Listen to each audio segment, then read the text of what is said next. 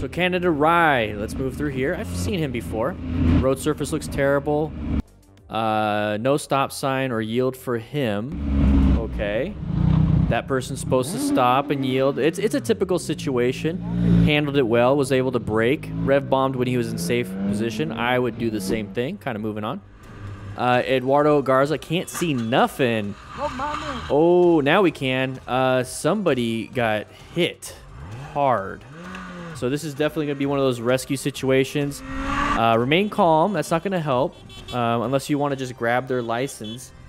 But my main concern is human life at that point. So I'm going to go over there with my tourniquet, my rescue pack. I'm going to see if there's any major bleeds. Let's go ahead and put that back up. Any major bleeds. And make sure we can stop it so they can possibly survive. Let's take a look. So this is our buddy right here, or whoever. Possibly. So this guy sees it in the 360 situation awareness, sees the lights in his left mirror. So this kind of lets you know that somebody's coming up. And, oh, that's not the buddy that got hit. There's a different buddy. You can kind of see him. Where's his? Okay, so he does have a tail light. This person behind wasn't paying attention, did impact him, and this is why we're smart riders, okay? We're going to acquire and use personal protective equipment and then rescue injured motorcyclists if we can. So that's one of the big things. So we're going to move off into there. So now he's kind of sitting on the ground. What do we do? What do we do? What do we do? This is where we have that rescue pack, and it comes with a rescue booklet, so then you're able to follow along. Research that before going on a ride, but you do get a rescue card. It fits in your wallet. This is what it looks like on the front, and this is what it looks like on the back. It gives you a little bit of information so you know what to do. So you're not standing there with your hands in your pockets or like, what do I do with my hands? And nobody calls 911. That's a bad thing. So yeah, grab a rescue booklet. It does come with the rescue packs and the rescue pouches, so you might want to check that out. All right, so we got another one right here. Let's see, ATL Moto got a little merging issue. Let's go back just a little bit. So what we typically see with merging issues is that there's going to be an open lane, okay? So open lane is going to be off to the right where he's going. So there's that indicator. So the indicator is definitely letting you know, hey, I'm going to be moving into there.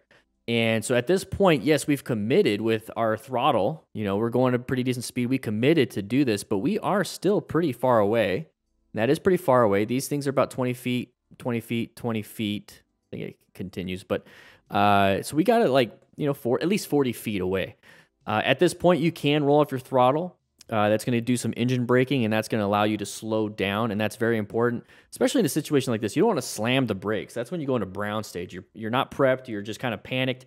Boom, brown stage. If you don't know what we're talking about here, this is the white, yellow, orange, red, and brown stages that we do have up on the board over there, up on the wall. So if you have any issues, go ahead and take a look at the wall and grab yourself a slice of pizza. But yeah, you want to make sure that you are not zoned out. You want to be in yellow stage. In this situation, I see the indicator. I see that it's an open lane. I want to be in that lane for the same exact reasons.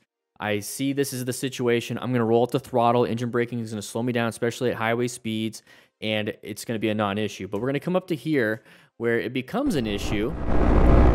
So we got into that spot and got pushed out of the way. Okay, so there was a merging issue.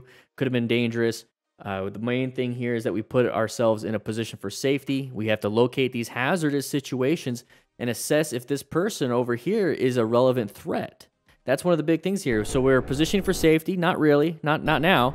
We're going to need to locate hazardous situations. This is a hazardous situation. That is the exact pattern that we always look out for. And then right here, we have to assess if this is a relevant threat. Let's put that back up. We need to assess it if it is. They're crossing that line. Now they became an active threat. We have to do something. We're going to jump into orange stage. We need to do an emergency move. We need to swerve to the right, move to the right, whatever it is. And sometimes all it is a really quick adaptation. Not really an emergency. It can be. It's instigated by an emergency. But we're kind of like right here. We can merge over here and then continue accelerating to get out of the way. One of the big problems, though, is that when we accelerate to get ourselves out of the way, any of these people can come in, and now we're at a higher rate of speed, and now we have another situation. But that's a problem for future Daniel. Right now, we got to get ourselves out of this situation. What I like to do and what I like to teach here at Dan and the Fireman and Motorcycle Training Concepts, our training organization, is get ourselves out of that position in the first place. Let's not put ourselves there.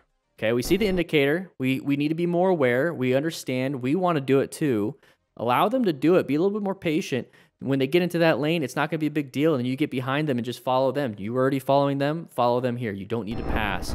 Once you get to this situation, now you have to start using a lot of your fundamental skills. You got to start, you know, swerving and braking, engine braking, progressive braking, all these different things to get escape paths, get yourself out of here. I'd rather just kind of sit back. I'd rather sit back. So, what are you doing? If you agree with that kind of sentiment, follow Motorcycle Training Concepts YouTube channel. We're posting more. We got 30,000 subscribers. Let's see if we can hit 50 by the end of the year. All right, here we go. Kind of the same thing where we're not anticipating. Let's go. He didn't see me. Okay. I was gonna say he's gonna do his own after action. I'm used to it by now. Funny, I didn't even get startled by that. I'm just used to it. Okay, so there's two things there that I want to talk about. Okay, two things there. One of them is complacency. Another is, well, desensitizing himself to that. So we're getting up to here. There's the indicator. What are we currently trying to do ourselves? We don't like the speed that the flow of traffic is going. We found a small gap, but we have to basically cut off the Nissan here to make it into that gap, kind of freak them out a little bit. And then this person's going to go ahead and merge in a very legal way. You know, there's no one getting cut off. Like, there's a big gap right here. So they're doing exactly what they're supposed to be doing, not anticipating a motorcycle to go this fast up behind them and then cut through there. So we're not being presentable. We're not being predictable. We are just kind of going with the flow, or not even going with the flow. We're going at the speed that we want. So impatience, the feeling of ownership of what I want to do. So there's a lot of ego involved here. Thankfully, he didn't get pissed, but there's a lot of ego that's driving this type of riding when you should understand, hey, everyone else is the main character in their own lives. They're all doing their own thing. They're all trying to figure things out. Where do you fit in this? Orient yourself to the situation. And we're not doing that here. We're going to go ahead and cut through here at a high rate of speed. And now we're getting cut off by an Acura, and we kind of get pissed. But the good thing here that he did was not panic. So we got cut off. So if we just assume like this is the situation here, instead of us cutting people off, now we're kind of playing defensive mode and we're doing what we're supposed to be doing. All of a sudden, this person cuts us off. He did exactly what you're supposed to do and swerve out of the way. That's it. Accelerated and swerve. And then his explanation here, let's listen to it one more time. Yeah, he didn't see me. I'm used to it by now. Funny, I didn't even get startled by that. I'm just used to it. So a little bit desensitized to the type of traffic that he always rides in. This happens all the time. Okay, so we're picking out some of the words. We're actively listening here. And it just doesn't bother him anymore. So you can get desensitized to scary and traumatic events. You can get your body kind of gets used to it. It doesn't get that adrenaline dump anymore. I've heard a story recently where there's people in Ukraine that, you know, the first bomb that hit, massive, like, oh, freak out, trauma response, like fight or flight. Second one, yeah. Third, 100th, yeah, not really. It's a normal day. Their uncle died. Yeah, but it's overall is a good day. You start to get desensitized to that. It doesn't mean that it's supposed to happen that way. You either get yourself out of that situation or you fight back. At the end of the day, make sure that we're hyper-focused on planning our ride. It's very important that we position ourselves for safety in the first place and locate these hazards so we're not desensitizing ourselves to dangerous things and then just kind of accepting that's life. It really isn't. Motorcycling should be enjoyable, and then having that adrenal dump, it's not. If you want to support this channel, support the training that we're doing here, join up on the MTC Rider Academy and become a member, and you get a ton of different things. We get the basic training course, Smart Rider drills, the podcast early, Smart Rider tips, an archive of the crash reviews because they do get taken down and ad restricted on YouTube, and the MTC library, which you're going to be able to download, the rescue booklet, the Smart Rider basic training book, and a bunch of other stuff. And it's only $4.99 the first month. So join up, help support the channel. But let's go ahead and get right back into it. All right, here we go. Moving on with this.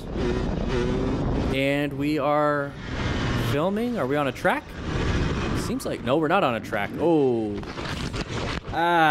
Face first. Hopefully he has a full face helmet. I don't know if he does. There we are. Very good. He's walking. Is he a walking wounded? No limp. Oh, no, the other guy's on the ground. Oh. So that wasn't the guy with... Okay.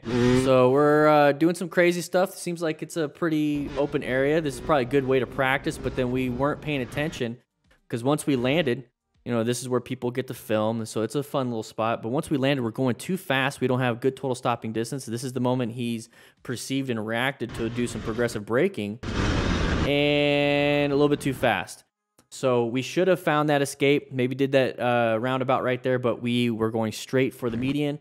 There's the impact. There's nothing we're going to do at this point. We lose all control. We're going up and over because what happened is he hits the front, it launches it up, but then once it hits the back, it does this. So he's going to have this ejection, and that's what's happening here. He's being ejected. He's going face first. It's not good. That's why you lift your butt up when you go over a bump, blip the throttle, lift this up, lift your butt up so you can absorb some of these things. But at this speed... this is what's going to happen. And there's the face into it. So we're talking spinal injuries, facial trauma, traumatic brain injuries, arm injuries, rib cage, so skeletal system. A lot of this musculoskeletal system is going to be damaged and then possibly organs. So we don't know any more from this, but it's funny. He's like doing a selfie. If he's sitting there kind of staggered, okay, remember we're looking for head injury symptoms. Is he disoriented? Does he have nausea? Can he see straight? Does he have any sensation loss in his legs or anything like that? All of a sudden, he starts to look like pale.